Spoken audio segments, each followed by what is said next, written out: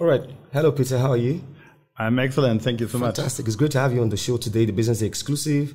Today, of course, we'll be talking about family businesses. We're talking earlier about how family businesses last year actually outperformed non-family businesses. And, I found that quite interesting. So, Fabian, you have a wealth of experience, even going back at your time at EY, in terms of advising and helping family businesses. And now you're the global family business leader at PWC. So my first question is, what would you say are the unique factors that are responsible for the success of family businesses, and how can, African and Nigerian family businesses learn from these examples that you will be sharing? So family business has typically two enormous advantages over the corporate and listed peers. One is that they have this long-term perspective. They are thinking really long-term because they want to keep the business for succeeding generations. And the second is that they are really entrepreneurs by heart. Yeah, they want to find solutions, and they never give up to find a solution until they get it. And this persistence, this reliability, persistence, and the ethos that most of the family business has even codified in values makes them really unique. So what are so you've talked now about, the skills that these family businesses have that more or less stands them in good stead, compared to non-family businesses. But going further, what exactly do you think is key, for family businesses? Like, what is that defining factor that is behind the growth, the immense growth in family businesses that we're seeing today? A family business has a unique challenge also. In fact, it's not only positive things. They have also a pressure. If the family grows, there is a growth mandate to grow the business at the same speed as the family grows, in order to avoid that wealth and the family well-being is being diluted in each generation. So they have a mandate, an imperative to grow. How to do that? Family businesses are typically held in a private setting, so they have limited access to the capital market. This is why they have to be very, very careful how they allocate resources and how they innovate. Many of them are pioneering new technologies, and they test it in their own small environment before they make it really big. So they are conscious innovators, and conscious adopters become much more effective. Fantastic. If they take a decision. So what would you say, what family business ownership structures can be utilized by African families drawing on the global landscape to ensure asset protection as well as wealth preservation? This is a very tricky question. So this goes with a discussion in different directions. One is the chosen legal form that you choose, and the other one is in which country and which legal environment you want to establish, let's say, your holding company. So, and this can be in two different locations. You can have your operating company in one country, your holding structure and ownership, so to say, in the different countries. Based on the fact that in countries with low level of trust in your business partners, in the stability and the long-term perspective, so there's a tendency that we see in many countries, not only in Africa, that trust structures became popular again. I would say there's a renaissance of trust structures currently. Good. You alluded earlier to the fact that there are some challenges that family businesses face around the world. Are these challenges unique to only the developed markets, or do you see the same patterns in African family businesses as well? And how do you think they can address those challenges? I think the challenges are pretty much the same. So it really depends whether you are more a local domestic family-owned business or whether you are a global international player in the market. The current given macroeconomic environment with a lot of instability, with geopolitical challenges, it's hard to navigate, and especially it's hard to take long-term decision in terms of investments, for instance, in which country to invest what.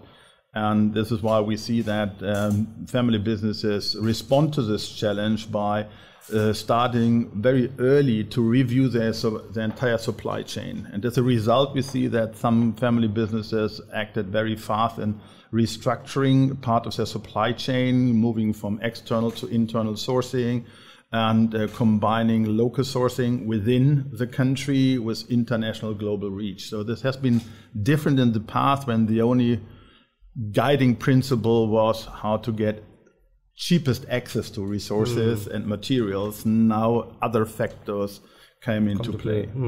Times are changing, really.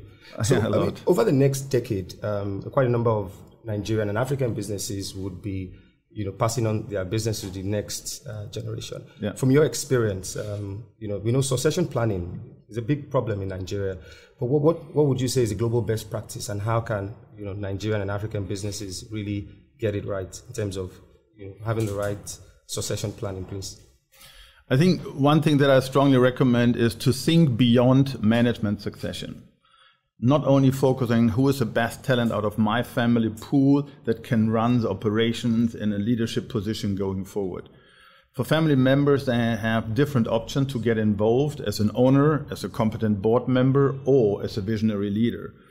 But don't limit yourself to the thinking about what is the continuation in the leadership of the business. A success recipe that we see is really universal in all parts of the world, that you start really with codifying what makes us unique as a family. What are our core values as a family, and how does this relate with the business activities? How does this translate into the codex and the mission and the purpose for running the business? In order to really define your license to operate as a business and to be clear on your values. Unfortunately, only 40% of global family businesses, and even less in Africa, have codified their values and their mission. But this is an imperative if you want to attract and retain the best talent, which is a fundamental need for growth. If you want to build trust in society and with business partners, and trust is what you want to get. Trust amongst family members to have the full support for the business, trust amongst employees and the management to drive the business with the best capable talent, and also trust with other business partners and investors that they can trust what you are doing. So codify your values, start with this one. By doing so, it will flow very naturally that you think about, we haven't talked about what is important for you, chairman, dad, mother. What are your intentions? Something which has not been addressed and discussed amongst the family yet will come up during this discussion around values, purpose, and mission. And this is a good start. Based on my experience and on my recent discussion with business owners here in Nigeria, so I would tend to compare, not similar, but tend to compare the attitude that we find here in Nigeria with those of ethnic Chinese families in Asia, which means you have a lot of respect for the elderly, you have a lot of respect, and you don't dare to ask for succession, because this means I want you to die, and this is completely disrespectful. Precisely. You never do that. But what you can do is that you can start, hey, grandfather, hey, father, so we would love to hear the stories, how everything began. Can we start to learn from you? So what are the key takeaways, and what do you want us to take as a lesson learned, and what you want us to transmit to the next generation?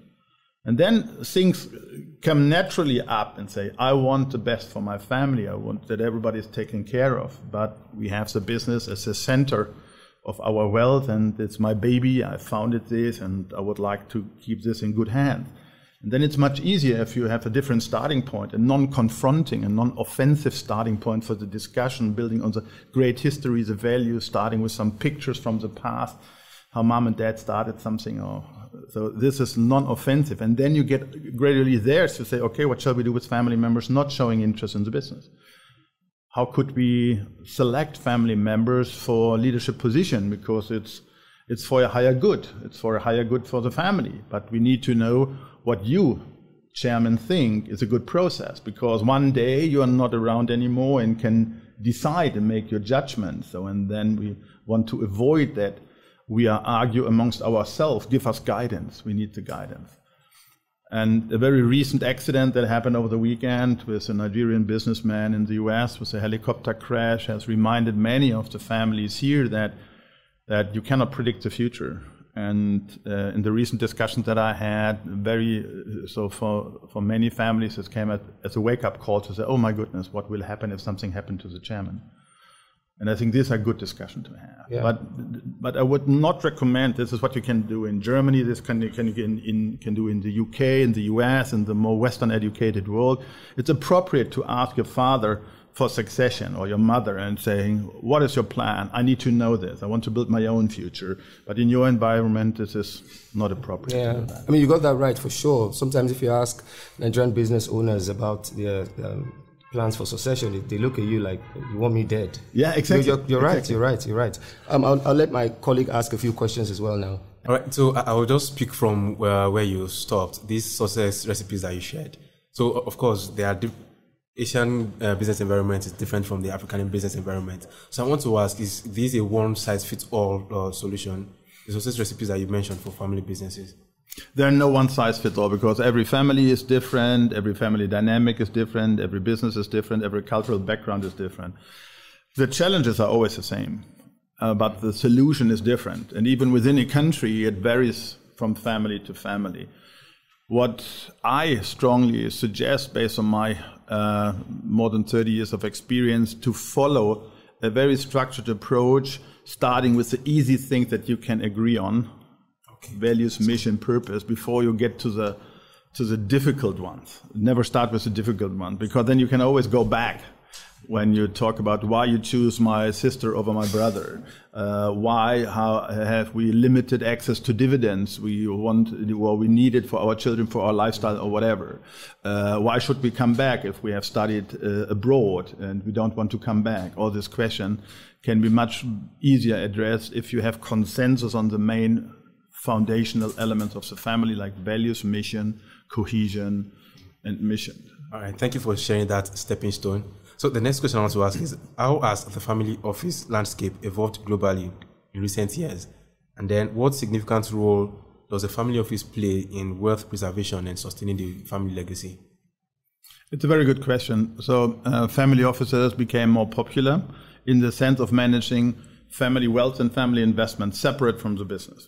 So we're talking about single family offices, not that the existing holding company takes over a certain role in doing some investment, private investment for the family. So we're talking about single family offices, really managing separate from the business the wealth of the family and taking care to keep them out of trouble.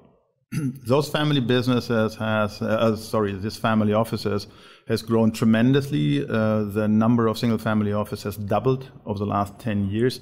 If you see recent development, so it's a part of the asset protection. It's part of risk diversification that many entrepreneurs, not only in Africa, the same accounts for Asia, and this same accounts also for some countries in Europe, that they say, where should I locate my family office? How to move some assets or some wealth management out of the country, not being dependent with my family wealth from one place to be or one person to manage it. So it's a huge, tremendous trend towards single family offices. As I mentioned, number has doubled, and there is also a kind of race for a kind of beauty contest. Yeah, so Singapore has started a big initiative, right, with big support of the development agency and with governmental support, leading to the application of 3,000 more single-family offices over the last 2 years in Singapore. Wow. You can imagine that the lack of talent, 3,000. So, and you can imagine that the lack of talent in Singapore will lead also to one day, so many of those going to Singapore for wealth management purposes, but also having a permanent residency or a passport or something like that. So some benefits which comes with being there. But it's hard to find a good and qualified people.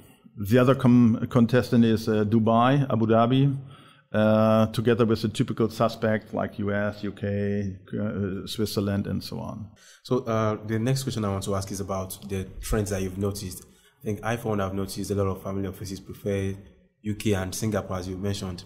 But in your 30 years experience, what global trends are you seeing in sustainable and impact investing adoption among family offices?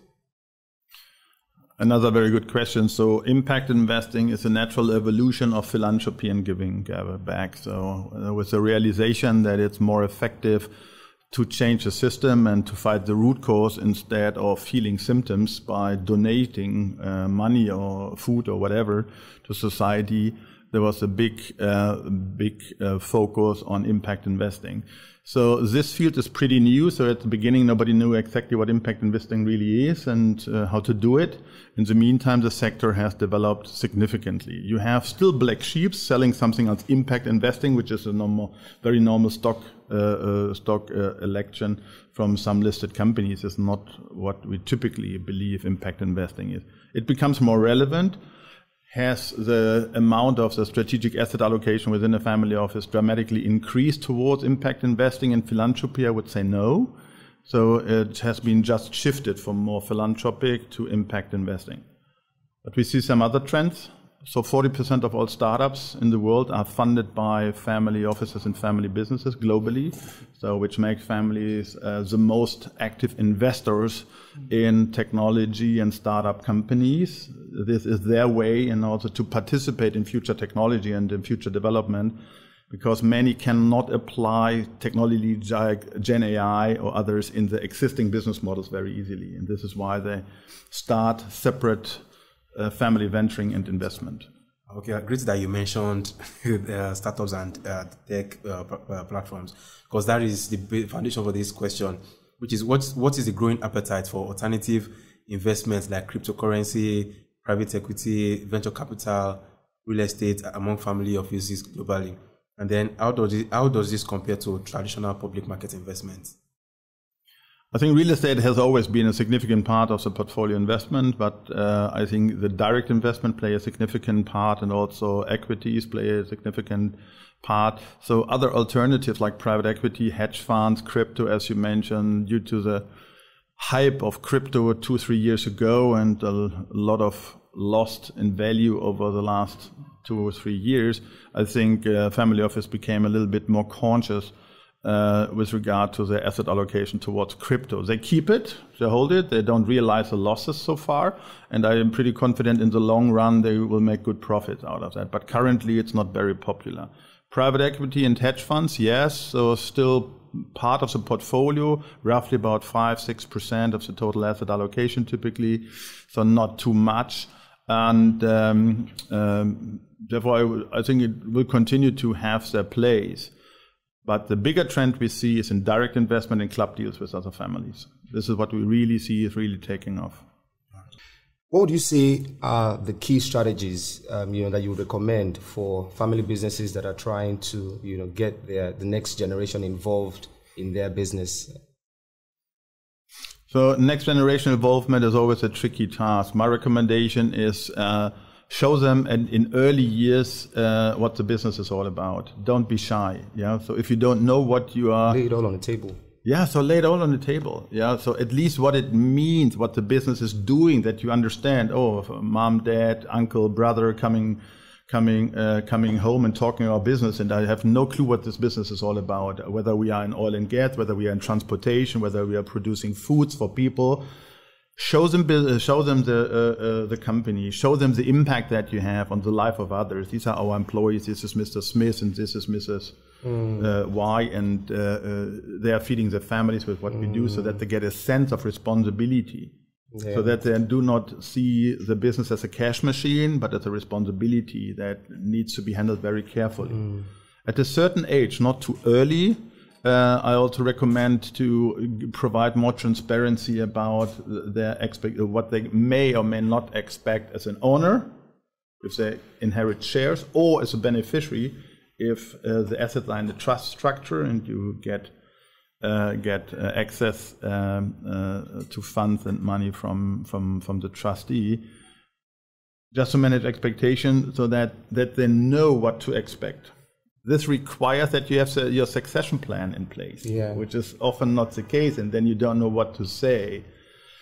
But I think based on my experience working with Next Gen over the last 16 years across the world, is that they need to know what the expectations of the parents are.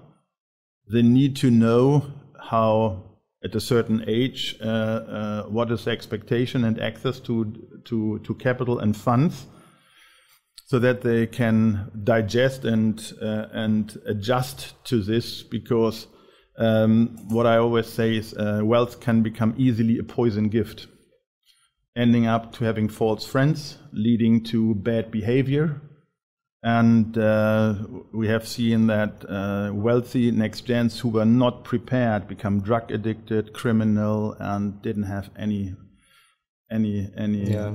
good time in life. So this doesn't make sense. So makes them familiar, brings them to the company, allow for internships so that they know what they own, but gives them the freedom to choose whether they want to be engaged or not. So you get them young, essentially. But there was something you kept saying. You said at the right age. So at the right what age. is the right age? I think bringing them to the company, and so this is what the company is doing. You can start very early, age of 10 years or so. This is what you do. This is what we are doing here. This is the production. Sorry? They could come do internships at the office. So internships, I would say internships or working on the floor and so on. So not introducing child labor here. So but they say maybe 15, 16 years old. So but do an internship.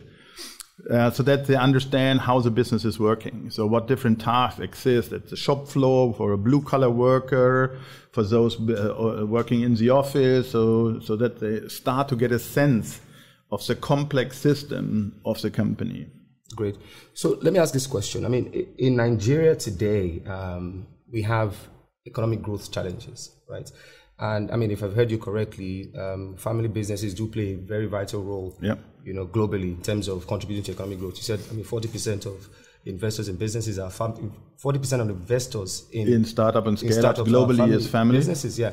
So how important is it for Nigeria at this time? I mean, what's the huge gain in terms of helping family businesses in Nigeria really grow and thrive? What gain would that have on how that translates to economic growth and as well as fostering development in Nigeria and across Africa as well? No, absolutely. So there's strong evidence, and we do an EMEA Private Business Attractiveness Index every year, so that we were able to prove that there is a correlation, a very strong correlation between an enabling environment for private businesses to grow and to flourish, and the GDP growth in the country and the public welfare of a society. There's undeniable. And you look around the world, in all countries, there is no exception.